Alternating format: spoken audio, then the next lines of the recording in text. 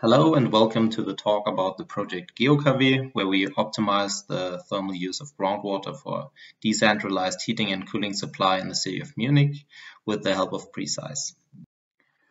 So what is thermal use of groundwater? It is actually a kind of shallow geothermal energy where you utilize the year-round moderate temperatures for heating with a heat pump or direct cooling. So a groundwater heat pump commonly consists of a heat pump itself and an abstraction and an injection well. From the abstraction well, groundwater is pumped towards the heat pump where energy is extracted, and that means that the water is cooled down. The cooled down water will be re-injected into the same aquifer in the injection well, and so the water balance in the aquifer stays the same. At the injection well, a cold plume develops where it normally dissipates downstream following the natural groundwater flow direction. But however, there are two situations that should be avoided, and one is if you overexploit your site and the cold water is dragged towards the abstraction well again, where it's pumped into the heat pump, then a cycle is formed, and by that the temperature in the heat pump will steadily decrease and therefore also the efficiency will decrease. The other unfavorable situation would be that the cold plume that flows downstream reaches another abstraction well of a groundwater heat pump and decreases the efficiency of that system. So this has to be avoided, and actually if you want to install a new system, you have to prove that no existing downstream systems are affected in a negative way. Why are we focusing on that topic, especially in Munich? That is because Munich has favorable hydrogeological conditions, and that means a productive shallow aquifer where the groundwater table commonly lies in depth of 2 to 5 meters. So you don't have to drill very deep to install new wells, and so also installation costs will be low. In addition, the quaternary gravel has a high hydraulic conductivity, and so a lot of groundwater can be pumped since gravel deposits have a high porosity. And last but not least, also the aquifer thickness is sufficient in most areas, as you can see on the map to the right. And it can also be quite variable, so the white areas at the map indicate that there is no groundwater in the quaternary gravels.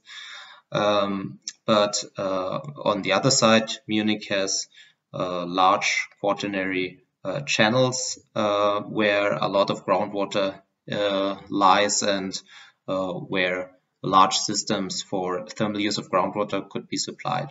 So if you ask yourself the questions where to install new groundwater heat pumps, it is crucial to know about those hydraulic conditions and the varying potential for the thermal use.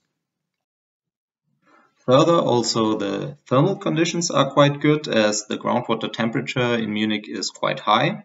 And those are conditions that you normally don't want to have in an aquifer, but as Munich is a large city, its subsurface also suffers from the urban heat island effect, and the groundwater temperatures steadily rise towards the city center. Elevated groundwater temperatures can increase the growth of bacteria and microbes, and that would decrease the water quality. And so mitigation of this anthropogenic heating would assure drinking water quality of this aquifer in the future as well. So, and on the other hand, high groundwater temperatures increase the efficiency of groundwater heat pumps. And as groundwater heat pumps also cool down the water, they can contribute to a thermal remediation of this aquifer. And since the conditions are quite good in Munich, already a lot of systems are installed in the city. With over 2,600 registered users, you can see on the map that most do heating. However, from the numbers on the left, you see that about 3/4 of the water that is pumped is used in few large systems for cooling compared to heating. So we have a positive heat budget in the aquifer, and so more heat is injected than abstracted, and the further diffusion of groundwater heat pump would balance the heat budget here also in the future. So if we could reach a negative heat budget in the aquifer, we would be able to install further cooling systems as well, and thereby use the groundwater as a kind of thermal storage. So that brings us to our optimization problem and the central question of the project, which is how many heat pumps can be installed in Munich. And that is not meant in a sense that we want to install as many heat pumps as possible, but how many could be installed with a consideration of the current energy system infrastructure in Munich. When installing new heat pumps, of course, they underlie several constraints. Some of them already have been mentioned. Of course, the heat pump should be able to operate sustainably. Therefore, in the extraction well, no severe drawdown of the groundwater table should be present, and in injection well, no groundwater table rise or flooding over the ground surface into basements should occur. Within the systems, as we heard, we don't want to have thermal recycling, and the system, of course, should work within water protection law, which includes no negative interference with downstream systems. And in addition, since we have heating and cooling usage, systems should use synergies of surrounding ones. For example, groundwater heat pumps should be installed within warm plumes of cooling systems for increased efficiency. And when we start the optimization, we define two optimization scenarios. And one is that we want to minimize the economic cost for heating and cooling citywide, and the other is that we want to minimize the greenhouse gas emissions in the city. And to solve this optimization problem, we obviously have to simulate the groundwater heat pumps, and therefore we have to simulate flow and heat transport in the subsurface. And for this we use PFLOTRAN, which is an open source and a highly parallel finite volume solver. And in order to integrate the groundwater simulations into the current energy system in Munich, we need a model of the current energy system, and this is modeled using a software called urbs. Urbs is developed by our partners at the Chair of Renewable and Sustainable Energy Systems, also at the Technical University in Munich. And urbs is a linear programming optimization model, which was originally built for capacity expansion planning for distributed energy systems. And of course, we have to couple those two codes using preCICE. So the optimizer knows the groundwater temperatures and can decide where to install new heat pumps that can work efficiently.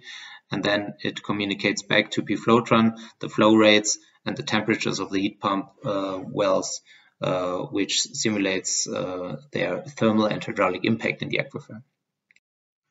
And now I introduce our conceptual approach for the groundwater modeling. Here you can see a simplified box model of the main geometrical features that we integrate into the model. And first we have the quaternary layer where our main interest lies. Within this quaternary layer we of course have the wells, so the water columns of the well screens. But we also have surface lakes that make thermal and hydraulic impact in the aquifer because they interact with the groundwater. And we also have subsurface infrastructures like metro tunnels and large sewers, as they can obstruct the natural groundwater flow and therefore also hydraulically impact the flow. In addition to the quaternary layer, we also simulate the layer underneath the gravels, which is the tertiary layer. And the tertiary layer consists of mainly sands, silt and clay sediments, which are less conductive and therefore confine the quaternary aquifer to the bottom. But they play a role in the heat transport and therefore also have to be considered. Since we also integrate the unsaturated zone, we can apply the surface temperature at the top boundary of the model.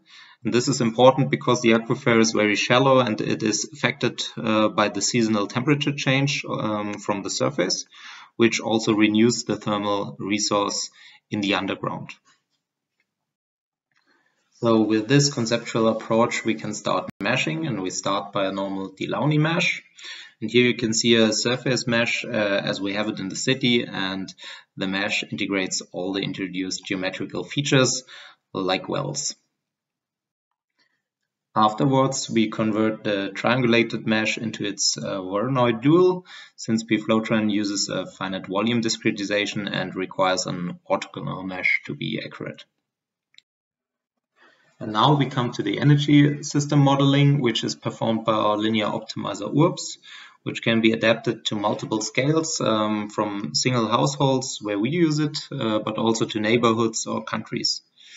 Urbs minimizes the cost zeta here in this objective function, and it is built that it always satisfies the given demand of the system, such as electrical supply or heating and cooling demand of buildings in our case. So given a certain amount of resources, which we have here as solar or groundwater temperature, it can use those resources as commodities in the objective function to convert the resource into the supply, and does this by different processes. So given here as process variables, which can be solar panels, for example, that convert solar radiation into electric power, or in our case heat pumps that convert the energy stored in groundwater into heat, or for direct cooling also without a heat pump to supply a cooling demand. Urbs does that also accounting for the constraints that I mentioned before. So in our case, for temperature limits, extraction and injection limits of the groundwater, so that it never exceeds the availability of the resource.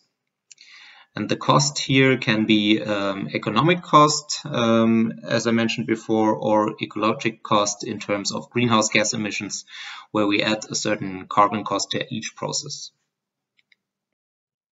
So for the optimization itself, urbs has to know which temperatures are pumped at the potential extraction wells in order to calculate heat pump efficiencies.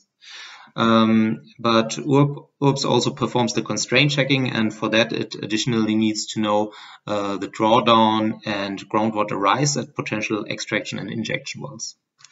So if a certain heat pump location is efficient and suitable, the groundwater simulation on the other side needs to know which temperature gets into the aquifer from the injection well, and which pump rates are applied at the extraction and injection.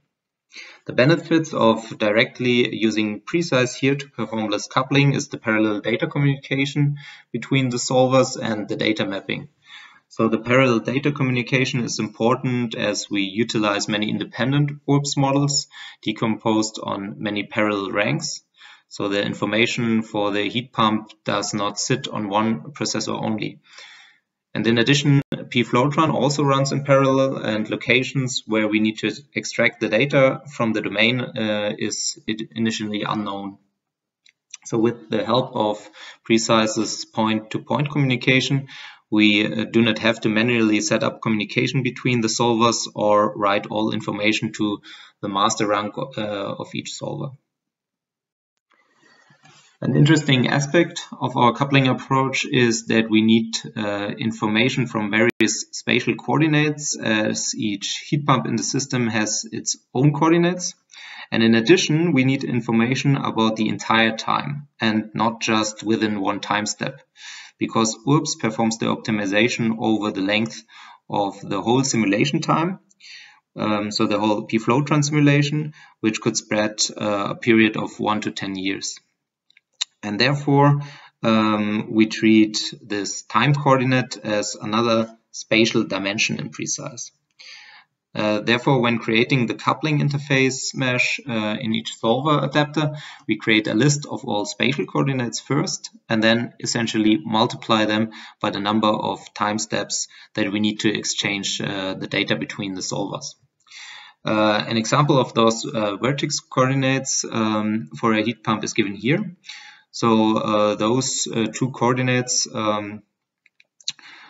could be two independent vertices on the coupling mesh. And by using the nearest neighbor mesh mapping, preCICE maps the data at this one location to the correct vertex in the opposite solver. And we are able to correctly extract information that we need at each physical location in space, but also in time. So here we can see the overview of our coupling scheme. It starts by creating the coupling interfaces in the two adapters and the initialization of the coupling with preCICE. preCICE then overrides the boundary conditions and PFLOTRAN and urbs can run. And then the previously introduced variables will be exchanged and written to preCICE, which continues with preCICE Advanced. And another interesting way that we use preCICE is the time stepping.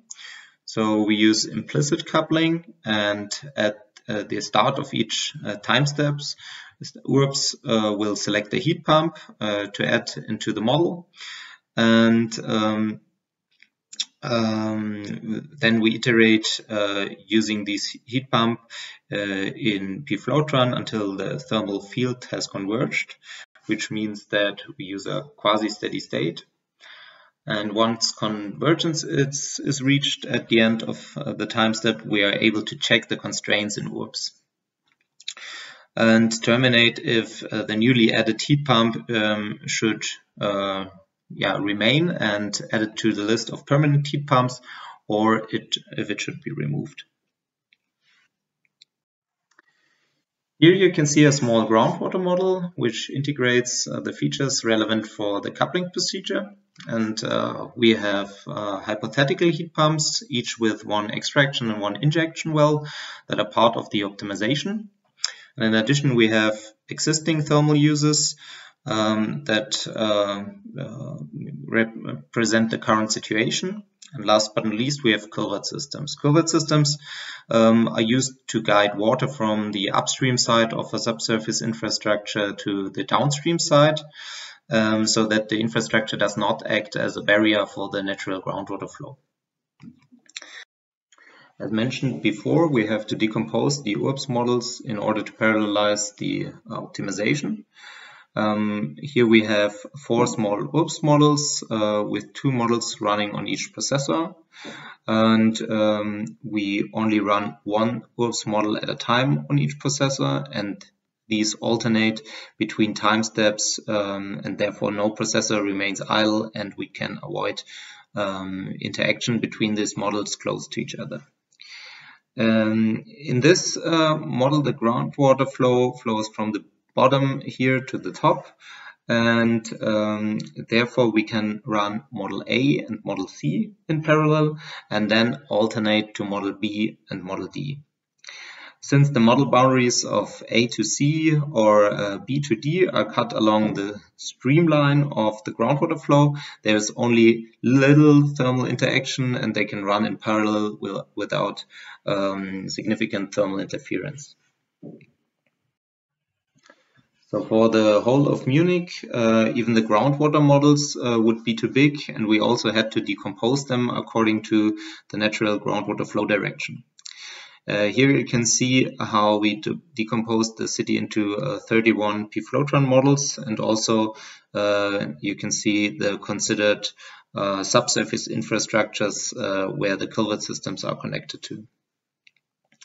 To the right, you can see how the urbs models are further clustered in order to avoid thermal interference and to speed up the optimization process. And this clustering of urbs models is performed within each PFLOTRAN or within each groundwater model.